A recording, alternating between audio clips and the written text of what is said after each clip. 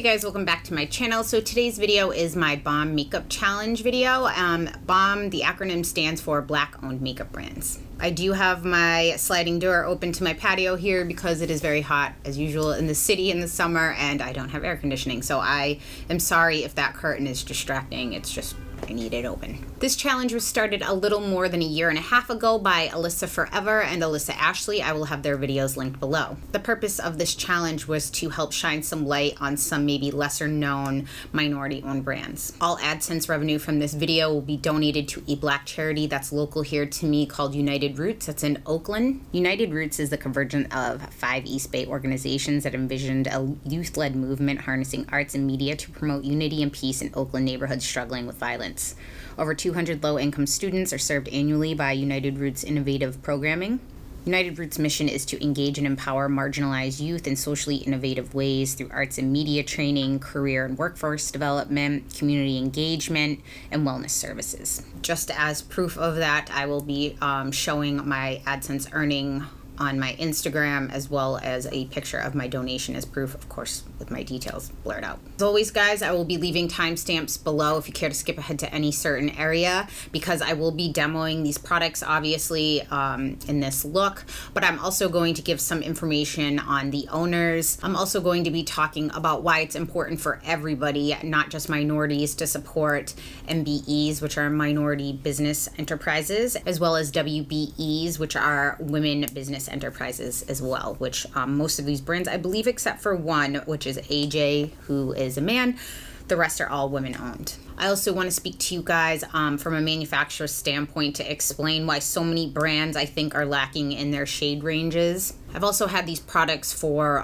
most of them for a long time, and I've been meaning to do this video since I have limited time to film with my work schedule. I typically was cranking out the videos that were more time sensitive for like certain launches.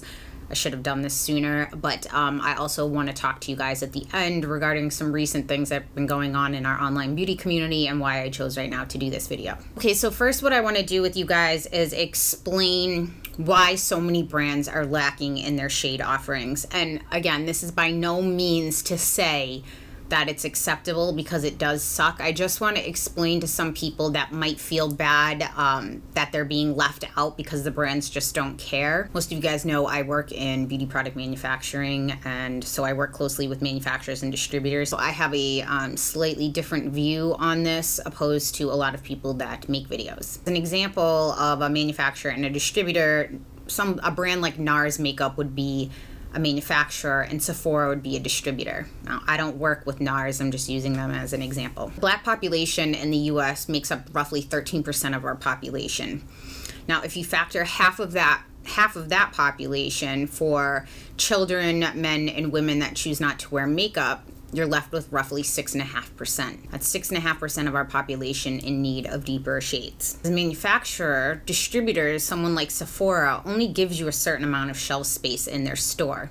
And the way they break that down is every inch on their shelf has to be making a certain amount dollar-wise, or it's kicked out, because their stores only have limited space. And typically when something new comes in, something else has to leave to make room for that. So companies are constantly vying for that shelf space. I went onto Sephora.com and counted how many manufacturers or brands that are on their site right now that offer either foundations or even BB creams, and there are 43. Say out of those 43 manufacturers, each brand has maybe like a luminous foundation or a matte foundation or a powder foundation or a stick foundation, all of these different finishes, right? Now say all 43 of these brands come out with 52 shades in all of their different lines. Not everybody in that 6.5% population that's in need of those deeper shades is going to buy from the same brand.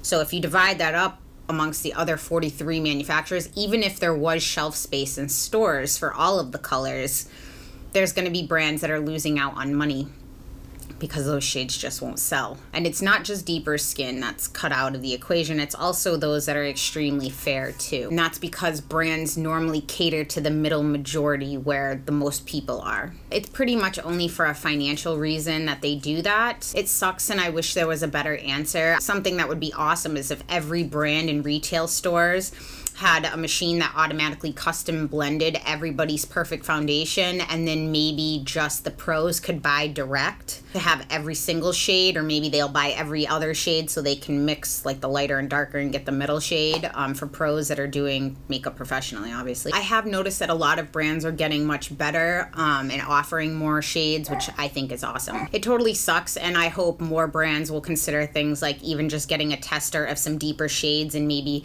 making them, if they don't have the shelf space in the store for them, that they can custom order or leave some in the back. Same thing for some lighter shades. Everybody deserves to feel beautiful and be included. Now real quick, before we get into the makeup look, let me just explain why it's important for everybody to support minority-owned businesses. It's not based on charity. The need to dramatically increase investment in minority entrepreneurs is vital to the survival of the U.S. economy. Understanding and supporting the needs of minority entrepreneurs is not just a moral imperative, it has become an economic one as well. According to the U.S. Census Bureau, by the year 2060, the minority population will become the majority.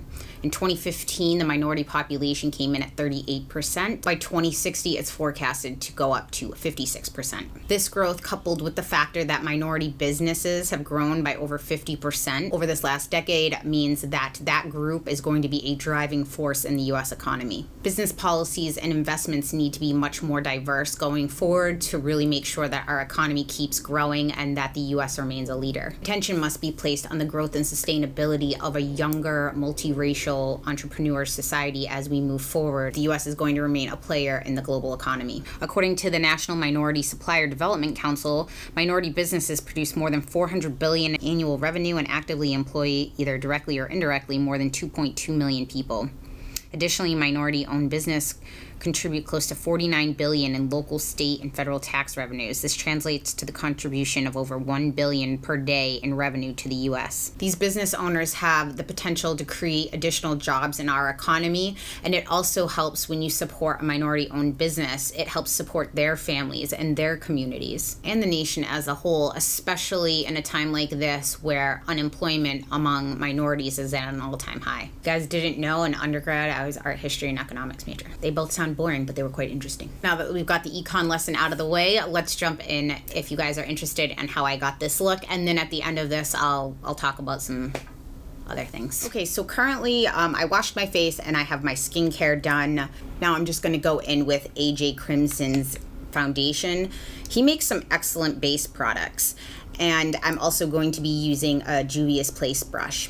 I'm using the shade 1.5. I ordered it online, but it matches pretty well. It's a touch too dark, but I can blend it in. A little background on AJ. He's a celebrity makeup artist that's been nationally published, and now he has his own makeup line. You can find his products on his site, on Friends, Camera Ready Cosmetics, Amy's, and Nigel's Emporium. I mean, look at that coverage. It's pretty nice. I don't know if you can tell. And these were the brushes that Juvia's Place came out in collaboration with Aloe. They're really nice. I have some more brushes that I'll show you. They're really well made and they don't shed on me.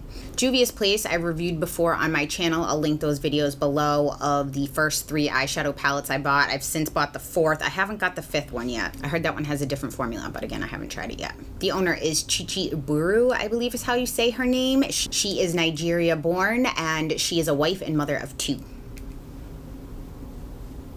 This foundation is really luminous too, and it kind of really just melts into the skin.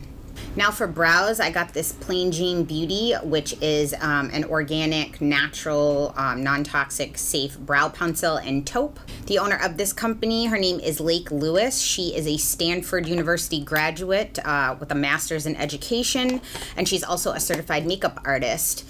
And all her products are safe, organic, non-toxic. I will link her site below. Now I'm going to take some of this Beauty Bakery. This is their brown brownies. Oh, it does say eyebrow gel. Okay, cool, because that's what I'm using it for. I thought it was gel eyeliner. And I'm going to take the Juvia's Place. This is part of that purple set they have. I think they call it fuchsia on there. This is the Juvia's Place J129 angled brow brush. Beauty Bakery is owned by Nicole. I will link that site below. I reviewed their lip whips on my channel, I don't know, almost maybe like 2 years ago now. Cashmere is a single mother and a breast cancer survivor, and she just recently opened up her first brick and mortar store in San Diego, which is really cool, so congrats to her. So I'm going to touch it in here, and I'm just going to put a little in the cap so I don't go too heavy in.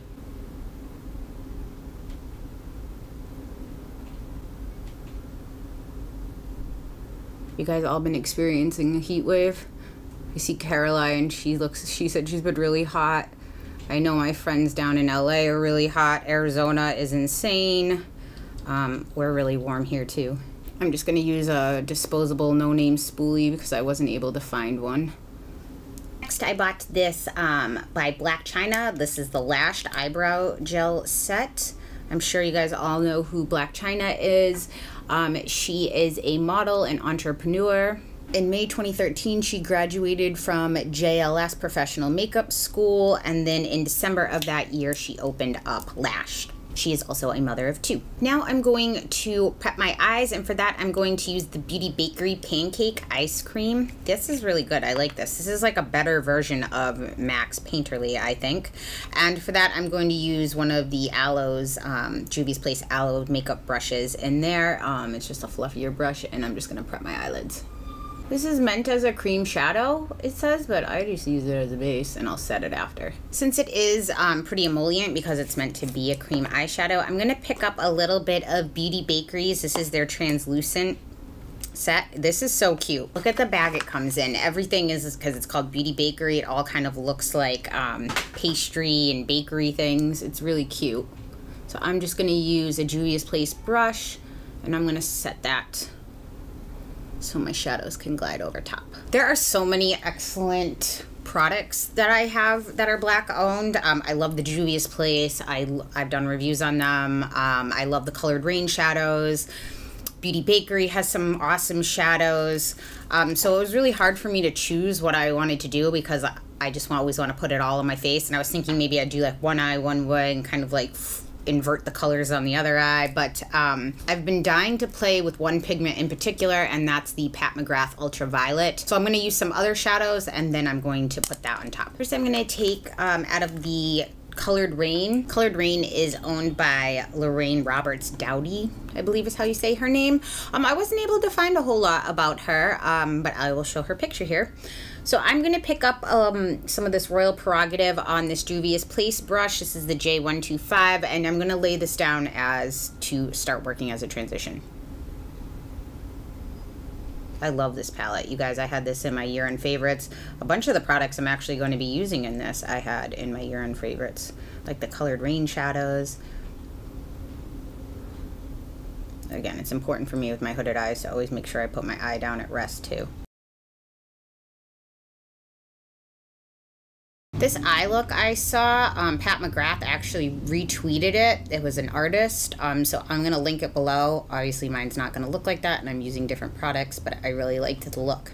In my Colored Rain book, I'm going to take this one. This is called Moments. Kind of like a little bit of a reddy brown.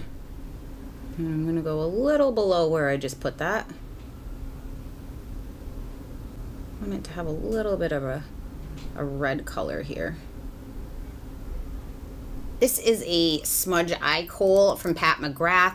I reviewed her highlight kits before. Pat McGrath is a world-renowned British makeup artist. She's mostly known for her editorial and runway work. She does beautiful makeup. I'm going to take a little bit of the from the tip of this on my Juvia's Place. This is another brush in collaboration with Aloe, and I'm going to pack this all over my lid. Much as I was thinking of doing something colorful, I haven't done something smoky in a while. I've been wearing pretty neutral makeup lately. It doesn't need to be perfect because it's just a base and we'll blend it out a little more. This is the Pat McGrath brush that came in the kit, and I'm just going to kind of go back and forth and smoke it out. Now again, that's a cream and this is a fluffy brush, so it should bring it up a little. We're going to go back in with a darker color in a minute and try to help blend those two lines. I'm going to go back into my Colored Rain shadows, and I'm going to pick up this chocolate color right here on that same brush, and I'm just going to go back over where those two lines meet to kind of deepen it up but help blend it a little. It's going to look probably crazy for a little bit until I finish it up. So I'm going to take that big fluffy brush, and I'm just going to kind of go over these lines, kind of try to make sure that they're all blended. Now I'm going to wipe off, I have a towel on my lap, I'm going to wipe off that flat shader brush I used to put the black on. And I'm going to go into this. This kind of looks like MAC's blue-brown pigment, but it's pressed. And this is Colored Rain's Intergalactic. I love this color because it has a beautiful shift to it. And I'm going to pack that all over my lid, over the black.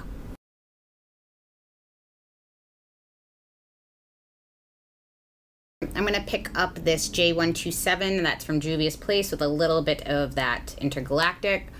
And I'm going to, normally I don't put shimmers up in my crease, but I want to make sure that this has a little bit of that reflective property on that darker color so you can see it when my eyes open. Reddish brown color moments, and I'm going to go back up over this so you can see it again when my eyes open. Now this is the color I've been dyeing. You guys know like blue, purples are my favorite color. This is Pat McGrath's Ultraviolet Blue Pigment. I'm going to pick that up on the same flat shader brush that I was using, and I'm going to pack this all over my lid as well. That brush off. I'm going to take another color that came in those kits. This is the Astral. This is the Astral white pigment. I think that's how Astral.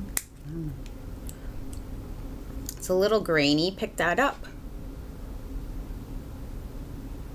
I'm going to just place that all over the whole lid. You can see all the pigments mixing together. I think it's kind of cool. I take a bit of this Black Moon on this pencil brush by Juvia's Place, and I'm just gonna put it on the outside V right here, then blend that. Take a smaller fluffy brush, that same J127, and then just blend that. And a little fallout from the pigments, which is normal, so that's why I didn't want to do my under eyes yet. Just gonna take a towel and clean up underneath my eyes where some of that pigment fell. Gonna work on my under eyes in a minute, but I'm gonna take some more of that AJ Crimson foundation, and I'm going to pick it up on the same brush I used to blend in my eye base, and just pick that up under here and then conceal under my eyes. You guys know I haven't been using a lighter concealer anymore underneath my eyes. Since this is a really creamy and luminous, I call this luminous, I do find that where I normally don't set, I do have to set. I take some more of that translucent powder. And this is another brush from Juvia's Place and the Makeup by Aloe set. It was a really nice set. And I'm going to put that underneath my eyes. They have a really pretty pink one too that can be used as brightening that I like too if you're cool toned. And this one shouldn't add any color. Just use the leftover too. Clean the black off of that pencil brush. I'm going to pick up that Moments color that I put up top here, this like reddish brown, and I'm going to smoke this out underneath my eye. Take a smaller fluffy brush again.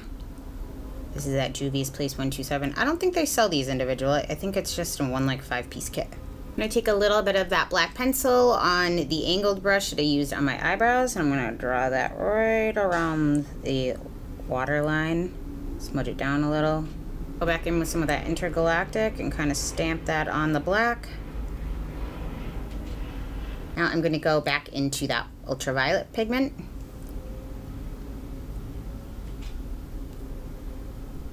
I'm going to pick up that white pigment again that came in the kit on this Juvia's Place 127 brush, and I'm just going to fit that in that inner corner for that highlight. You know what, I don't like how, I feel like I put that way too dark, so I'm going to go back in with that brush that I did my concealer and base with and just lighten that a little bit. There we go. Now go in with that pigment. There we go. Brow bone highlight, I'm going to use Crown out of this Queen of Hearts palette. Ooh, that's frosty.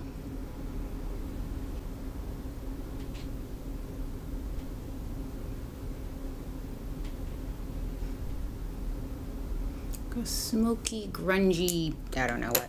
For lashes, I bought these Lashed by Blac Chyna in the style Ice. I'm not sure if Juvia's Place has this anymore, but this is their lash adhesive I'm going to use. Just measure these up with my eye. I'm a little bit off the end here. Give the glue a shake. You know, I was going to get some Black Radiance.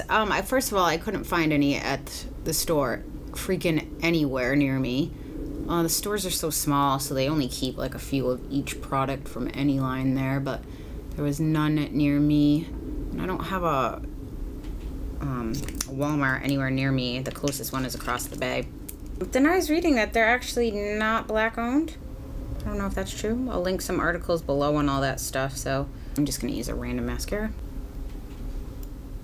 I'm actually going to use an eyeshadow to bronze up a little bit. This is Gingerbread by Colored Rain, and I'm going to take that on my Pat McGrath. This is one of her brushes that was sold with the highlighting kits. I'm just going to dip into this a little, and since I am light, I don't want to go crazy with contour. I don't want to go crazy with the bronzer, so just a little bit to warm up my face. For a blush, I'm going to use the same brush, and I'm going to use this Princess color out of the Queen of Hearts palette by Colored Rain.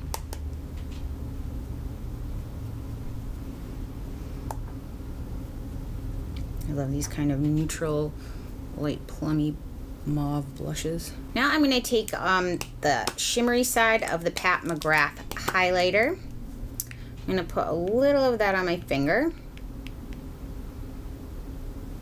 And I'm going to tap that on the top of my cheekbones. I'm going to kind of layer up my highlight here. For highlight, I'm going to use that same brush, and I'm going to pick up this Selfie. This is one of the Colored Rain highlighters. I really like these. I thought that this would be too dark for me, but it's actually not. You can see that? I don't know if you can see. I'm going to take the neutral set one more time, and this big powder brush by Juvia's Place from the Aloe set. I'm going to powder in my nose. Since it's so hot, I'm gonna go do my hair first, and then I'll come back and do lips. I think for lips, I should go with like a nude. This is Beauty Bakery's Lip Whip in Honey. I think I'm gonna put just a little bit of gloss over this, and this is the Pat McGrath gloss. It came in the lip kits. So this is a completed look, guys. I hope you enjoyed it. Okay, now I'm not really sure how to broach this topic. Due to a video I made about a little more than a year ago and some recent happenings, I'm getting a ton of questions and emails about what I think is going on. I'd like to discuss it with you guys now as it relates to race, and I feel like this video is a good time for it. Right off the bat, if you don't care what I have to say, thank you for watching. I'll see you guys next time. If you don't like drama, you might not want to watch this part. So at this point, if you're still here, I'm assuming that you're a cognitive adult that made an informed decision going forward to watch this, so no bitching in the comments later. Especially no bitching if you're a Jeffree Star fan, because saying that you don't like drama, because that man is walking drama, and I'm sure you're the same people during the Two-Face drama that he injected himself into that was screaming, "Yes, drag him, Jeffree!" So you seem to only not like the drama when it's directed at your idol. So if that's you, again, shoo, go away, children.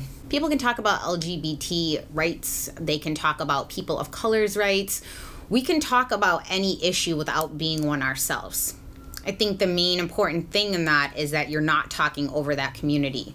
Like, it's not my place to be morally outraged for someone else, but I can say, when I see a disgusting act, I can say I don't agree with that and I don't support it. I'm not going to tell anybody else that they have to be mad, but I'm also not going to tell that person that they have to forgive. I don't consider this drama what I want to talk to you guys about. I consider this a conversation that sometimes makes people uncomfortable, but I think is important to kind of grow and heal and move forward. I'm not tagging him in my video, nor putting him in my thumbnail. So if you're here to watch this video, it's because you either sought me out or you're one of my viewers. And if you're one of my viewers, I think you guys know me over the past 2.5 years and you get where I'm coming from. One last thing to get out of the way. If you're a commenter that says stick to makeup or something like that, perhaps you're as deep as a puddle and you can only talk about beauty products or your little pinhead would pop off, but that is not me. I'm always going to speak about things that are important to me. If you don't like that, you certainly don't have to watch me, and you certainly don't have to be subscribed. The beauty of doing this as my hobby is I don't have to pander to anybody. It's quite liberating. Last year I made a video Unfortunately, I think it's one of my most viewed videos, which I would like to take it down just because I don't want to be known or even put in the same sentence as him for things. But I think it's important to keep it out there as a record of what happened. At the end of my review on his products, I brought up some reprehensible behavior that I had found after purchasing his products when some people were DMing me and letting me know some issues that they had, and I found a plethora worth of information and incidents and some things that I didn't even put in my video because there was music playing in the background and I didn't want to get a copyright strike. The majority of those things and proof that I had linked in that video have been removed by his music management company, which I can't say I blame him because I wouldn't want those things floating around about myself if I now had a brand and I was attempting to sell things to the general public. I didn't make that video out of hate. I really don't think I hate anybody in this world. I just don't have room for that in my heart. I was disgusted by his behavior. And while some of the viewers that watched that got so pissed off at it, it's like, so wait, he said some fucked up shit, yet we should all feel bad for pointing it out. It's like, I don't even understand that. I made that video because I thought people had a right to know who we were supporting when we buy those cosmetics. Recently, that video has gotten a huge uptick in troll activities, according to my moderator, Ronnie. Thank God for Ronnie. I don't have to read any of that sledge, but she'll call me and we check in, and sometimes she'll be like, oh boy, things are getting crazy. I'm like, I don't want to know. Not because they hurt my feelings, but because I'd like to put my foot up everyone's ass. I'm assuming that recent spike had to do with Jeffrey's video that he released last week entitled Racism. I'd like to frame a few things and maybe kind of explain how this may come full circle and why I'm talking about it now. 2 months ago, Chyna released an anti-haul video where she very politely and respectfully said that she wouldn't be supporting Jeffree Star Cosmetics because of the anti-Black comments that he had made. And she even said in that video that she did not want to speak on anybody's character and that if there was an apology that she was unaware of it.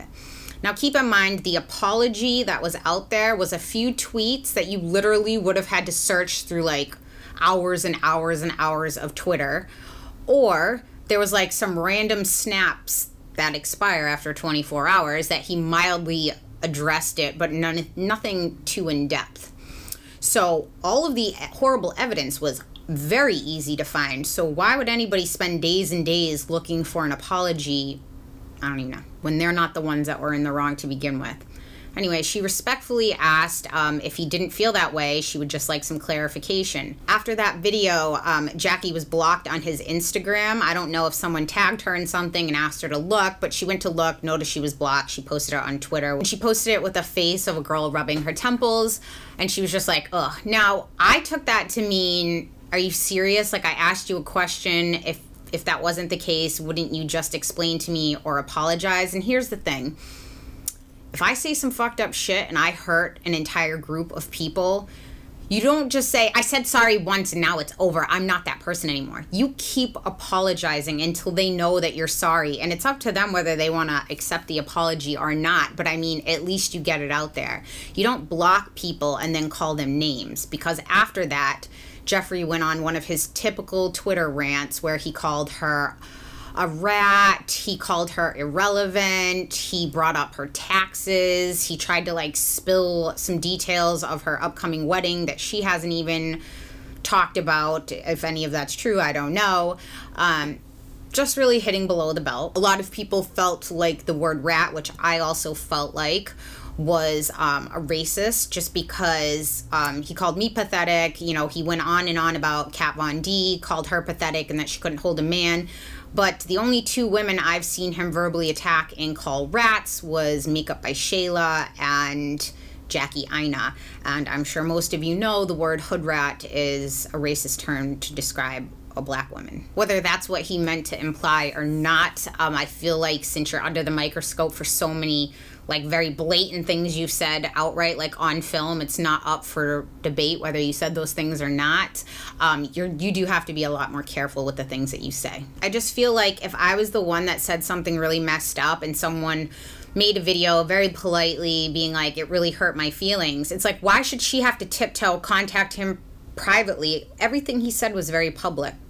So he should make a very public apology. He had no problem making a whole video dedicated to Kat Von D and their dissolution of their friendship. And I can't help but feel like, do you notice that you're the common denominator in all of these problems, yet you're not the one here for drama? Come on now. And I'm going to keep saying my opinion because I'm not God. This is just what I think, obviously. You're free to make up your own mind of what you think is acceptable and what's not. And believe it or not, even if we have a differing opinion, we can still be cordial or friends with each other. Now here's where I feel like some people went totally wrong, like Tati. So Tati did a collab video with Jeffree literally the day after some of the stuff happened, which I'm sure obviously was pre-filmed, it was edited, and it just so happened to go up the day after all of this happened. And she got a shitstorm of thumbs down on that video. Comments of not people being like, kill yourself, I hate you. The comments were, I thought, kind of constructive and just saying like, no, why are you doing this? I feel like it was a slap in the face to her civilized audience that that's not acceptable behavior. And just because in your head, in your heart, you say that you've changed, not everybody else knows that. And everybody is at a different point in learning these things, you know? So what may be old news for you might be brand new information to me. So to tell somebody, get over it, it doesn't work that way. Tati deleted all of the comments of concern, and she pinned a comment first that said she would rather have less people there that were supportive of her, so she didn't care to lose the people that were leaving, and whatever she lost from her original fans that have been with her forever, she gained back from Jeffree's audience. But I don't think she didn't seem to really care that much. Believe me, Tati does not care what I say. We don't know each other. We don't speak. She clearly doesn't care what you guys say either, according to her comment, so I mean, it's all good. Tati then pinned another comment on her video that basically said that Jackie Aina was to blame, that she instigated the situation, and how would any of us react if someone was being attacked on social media. I was just like, no. I don't even understand where that comes from. Jackie, as a black woman, sees videos circulating, not one, not two, not three, multiple ones of him chasing black women down the street, screaming obscenities, doing skits where they're supposed to be funny. So again, it wasn't just like one video 10 years ago or whatever it is. This aggressive behavior towards even just women in general, but women of color, has continued, some of it recently as a year ago and some of it now just a couple weeks ago. When you're the one that fucks up, you're in no place to tell everybody else, okay, I'm ready to move on from this now. I don't want to talk about it anymore. That must be nice. I'll tell them, as a kid, I could tell my parents, I don't want to be grounded anymore. I'm ready to move on from this. No. And I will tell you that his, you know, super fans that are die hard, reading their comments in some of these people's videos is, I mean, hateful, racist, horrible comments. Some of them saying that because you don't agree with the things that he said that you're homophobic. I've seen some people say that, which again, that is just like, I'm hoping by just young kids that really don't understand the world. Just because you don't agree with someone's actions on a certain thing doesn't mean that you hate everything that they are. That just doesn't make any sense. Just reading their comments, I'm sure anybody would be proud to take ownership in them. And I'm not saying everyone that watches his videos. I'm talking about the people that just go on blatantly attack. Like I saw some people attacking Jackie and it was just, I mean, insane. For me, typically genuine apologies come of your own accord, not when you're under pressure or someone's getting a ton of hate. Like in Tati's video, maybe it was at her urging that he say something because things were getting ugly really quick. The video only came after their collab. I mean, this stuff had been coming up prior to my video, but I think a lot of people mainstream got to see them kind of all compiled in one area, and he never addressed it after that. I was just called names, pathetic, again, because wanting clarification of someone's horrible actions, yet everybody else is the bad guy, he's the victim. Someone asked me on my Instagram what I thought of the Tati and Jeffree collab before his apology video came out, and I replied. Later on, a drama video was made in which the title said that I called Tati gross. Well, what I said was Tati grossed me out for not listening and alienating a large portion of her viewers that just had concern. They weren't hate at all. And for her basically blaming Jackie for being upset that she was called a name. So I'm sorry, that does gross me out. I stand behind that statement and I don't take it back. She doesn't care. I don't care. I'm not here to dissect his apology. Do we all make mistakes? Of course. I've personally never used racial slurs, but I guess everybody is different. Can we all grow as people? Of course. I did see people questioning the timing. Why now? Why after that one particular video that a bunch of heat was coming down? I saw people say that he wasn't really taking ownership of what he did, that he was using excuses of his childhood. One thing I can tell you is I'm pretty sure, probably it's a safe bet to say 99% of people that are sitting in prison have had horrible upbringings, and abusers were probably once abused themselves. That does not absolve you from guilt or judgment, especially as an adult. And I don't think that because Jeffrey used some racial slurs, that gives people of color to use homophobic slurs. Is that how this whole circle just keeps going, and then everyone now can say, well, he said something mean, so now I can say something? It's like, when does it end? The good news is there is now like a very public apology on record, and it's up to people of color to choose whether they accept it or not. I do see a bunch of white people being like, thank you, that took a lot of guts to address. It's like, no. I don't really think the insults weren't directed at you, so I don't really know what you could forgive him for.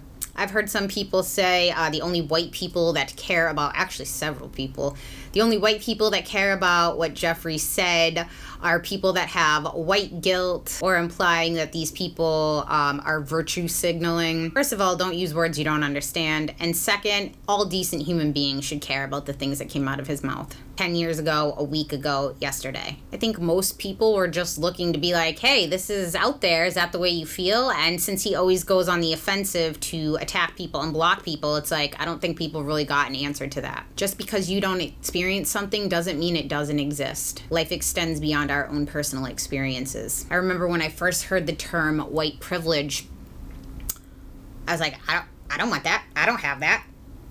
And to me, white privilege sounded like white power. It sounded like a very racist, horrible thing. It sounded bad. Then the more I started thinking about it, I started thinking about it as an economic situation.